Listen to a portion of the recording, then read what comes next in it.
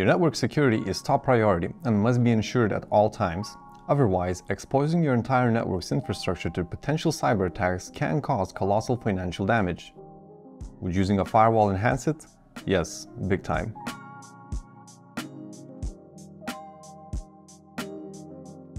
Your firewall acts as a gatekeeper or as a central point managing the access of end-user devices. With this role in mind, it can enhance your network security in many different cases. One of those cases involves VLANs, for when you want to structure your network or assign policies to particular subnetworks as well as end devices. Let's have a look at one example. If you own a company, you probably have a couple of different departments you don't really want to exchange or see each other's data. To achieve that, the first thing you need to do is decide based on which policies you want to permit access or communication between each department. Let's say you want end devices from the accounting and sales departments to communicate with other devices in these departments, but not with devices in all other departments. And for the people from the IT department, you want to permit access reaching all other end devices, but not the other way around. You'll have to implement VLANs within your network. But before that, you need to configure firewall zones which will take care of the VLAN security factor by controlling end-to-end device communication between different zones. In addition to that, you'll also have to configure traffic rules so that end devices can communicate with the router and obtain basic internet connectivity. Let's begin with the firewall configuration by logging into your Teltonika Networks router's web UI. In this video, we'll be using RUTX 50 cellular router. To access the firewall section, you need to enable the Advanced Web UI mode. To create a firewall zone, go to the Network section and press the Firewall tab. Open General Settings, and under the Zones section, press Add.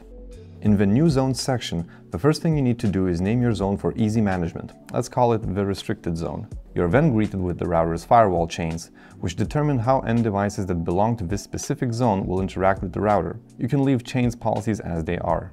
However, you can also set the input chain to drop policy for higher security measures. This will ensure that the router won't respond to any undisclosed communication attempts. Regardless of whether the input chain's policy is set to drop or reject, it will make it impossible for any kind of traffic to even attempt to reach your router's services. After that is the Covered Network section, but let's leave it empty, as we'll set it in the interface configuration part later on. In the Interzone Forwarding section, you can see the Allow Forward to Destination Zones window, in which you have to specify the VLAN zone. This step is crucial as it ensures that the end device belonging to the configured VLAN networks will have internet access. Once you're done with that, press Save and Apply. To configure a firewall zone for the IT department, you need to go back to the Zones list and edit the LAN zone. Once you open it, scroll down until you see the Interzone Forwarding section. In the Allow Forward to Destination Zone window, you need to add the recently created Restricted Zone. Press Save and Apply. This step ensures end devices from the IT department can reach clients from the restricted zone, but devices from it can't reach IT end devices. At this point, you've configured the firewall zone. Now let's take care of traffic rules. For that, go and press Traffic Rules. Once you open this window, scroll down and stop at the Add New Instance section. Here you need to leave the Open Ports on Router type as it is to permit selective communication with the router. This will determine that all end devices, with the help of DHCP, will be able to automatically configure VLAN assigned IP addresses. In addition, with this traffic rule, you will also permit DNS resolution, which resolves host names.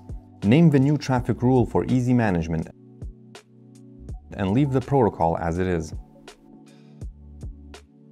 In the External Port window, you need to indicate specific protocols according to their port numbers. By pressing the Add button, a new window will open up. Here you'll get into the specifics of traffic rules. Make sure that the source zone stands for the zone you've recently created and that the destination zone is set to device input. For the destination address, we suggest you leave it as any. An essential aspect of this configuration is the destination port, so make sure previously typed in ports are present. These will allow end devices to resolve host names and generate IP addresses with the help of a router. Make sure that the action is set to accept. All other settings are optional, so you can configure them according to your personal needs. Press Save and Apply, and there you have it. You've just configured the firewall part. Now, let's configure VLANs. For that, go to the Network section, press the VLAN tab, and go to the Port-Based subsection. VLAN configuration involves the VLAN ID and LAN port sections. Add a new VLAN by pressing Add. Give a VLAN ID name according to your preference for easy management purposes. Note that LAN 1, 2, and 3 stand for the physical ports of your router. If your device has more than 3 LAN ports, you can simply turn off the remaining ports by changing its status from untagged to off.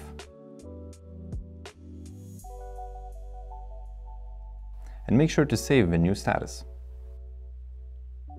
For this part of the configuration, it's important to note that one physical port can have only one untagged VLAN. Now the VLAN is successfully assigned to a physical router's port. The last part of VLAN configuration involves creating a VLAN interface. For that, stay in the Network section, press the Interfaces tab, and stay in the General section. Here you need to scroll down and in the Add New Instance section, type in a new interface name. Press Add. In the General Settings section, you need to choose a protocol. Make sure your chosen protocol is static. Once you're done with that, you are greeted with a lot more settings. Here you need to decide what type of IP address and net mask you want to use. You may also specify custom DNS servers if needed. This can be relevant when your ISP provides you with a specific DNS IP address, but you don't want to use it. After this step, press the Set up DHCP server button, and here you can leave the default settings as they are, since the most important part here is enabling the DHCP server for the new VLAN interface. Of course, you can modify and configure additional DHCP settings in the Advanced Settings section, but this part is also optional. Now let's go back to the Physical Settings section. Here it's vital to choose your newly created VLAN interface, whose name got automatically generated back when the VLAN ID was assigned to a physical port. Last but not least, in the Firewall Settings section, you need to make sure to select the right firewall zone that was created for the specific VLAN. Press Save and Apply, and that's it. Now the physical LAN 1 port will belong to our newly created VLAN, meaning that any device connected to it won't be able to communicate with end devices belonging to different VLANs. In our case, the exact same configuration must be applied to the department that falls under LAN 2 physical port. Note that for the IT department's VLAN, we have to assign a LAN zone, which will allow anyone from this department to reach other departments and devices, but not the other way around.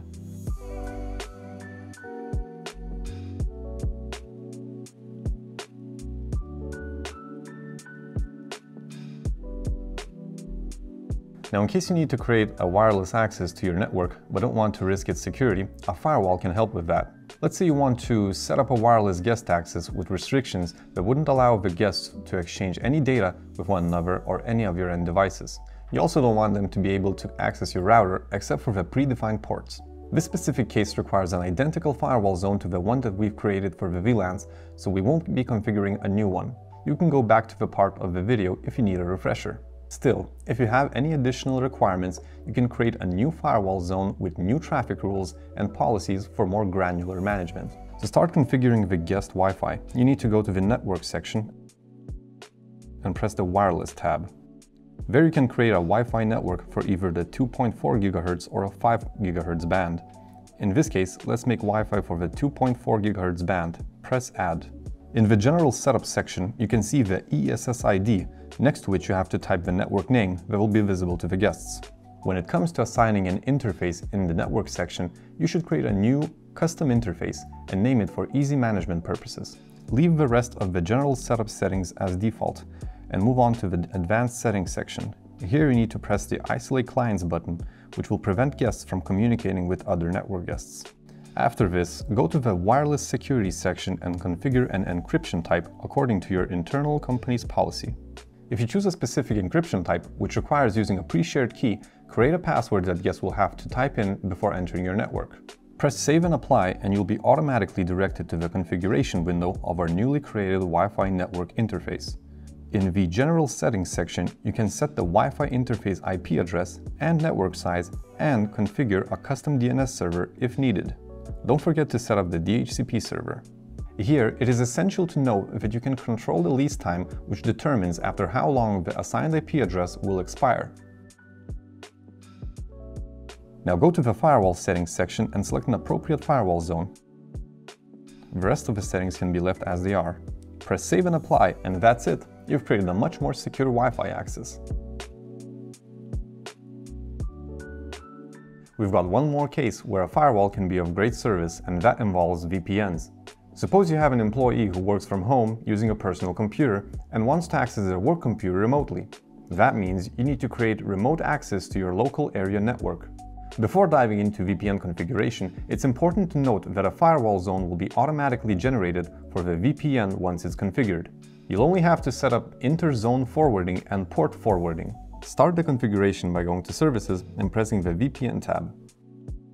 Here you can see many protocols to choose from. We recommend the WireGuard protocol as it's available on all Teltonika Networks devices running on RUT-OS. If you do select WireGuard, make sure you have its dedicated software, which is used to generate private and public keys necessary for the VPN configuration process. You can download it from the official WireGuard website. Once you take care of that, add a new instance and give it a name. Once again, press Add. After doing that, you're greeted with a new window where you need to start the configuration in the General Setup section. For the IP addresses, type in any private IP address that isn't already in use. Then, in the same window, add a new peer instance, which is going to stand for the personal computer of your employee. Keep in mind that for this part, you have to have your router's public key ready. Press Add, and a new window will appear. We recommend starting the WireGuard software at this point. Doing so will make exchanging information between your employee's home computer and office router easier. In the WireGuard window, add an empty tunnel and name it for easy management. In the new window, you can only see the employee's home computer's public and private key information. However, you also need to type in the word address and next to it write a private IP. Move on to configuring peer settings on the employee's home computer. Begin a new peer section by typing in the keyword. Under it, write down public key and paste the public key generated by the router. Then, write allowed IPs and type private network IP for this VPN subnet. Only this network will be capable of implementing communication between your office router and the employee's home computer over the VPN tunnel. After that, write endpoint and following it, paste in the office router's public IP address, which you can receive from your ISP. Make sure to type in 51820 at the end of the address as it corresponds to the router's listen port.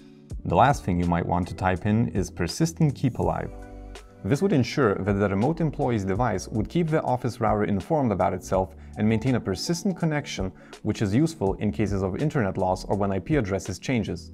Before completing this configuration, pass all information about the employee's home computer to RUT-OS.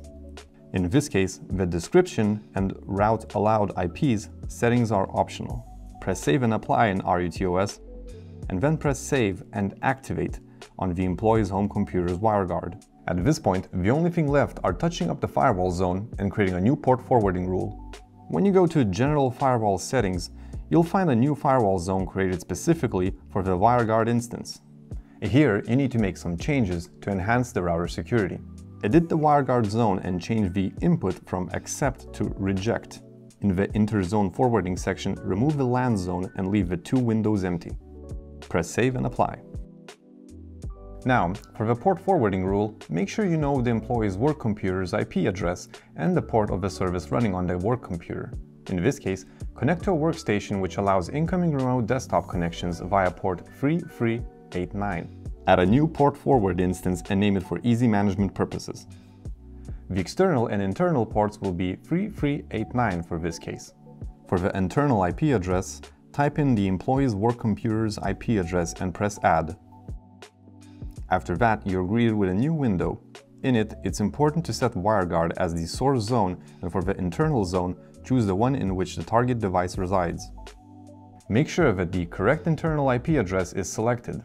You can leave the rest of the settings as they are, press Save and Apply, and that's it. You have created a secure connection between your employees' work and home computers. These are only a few of the many ways you can use a firewall to improve your network security. If you'd like to learn of more ways, make sure to leave your suggestion in the comments section below and don't forget to subscribe.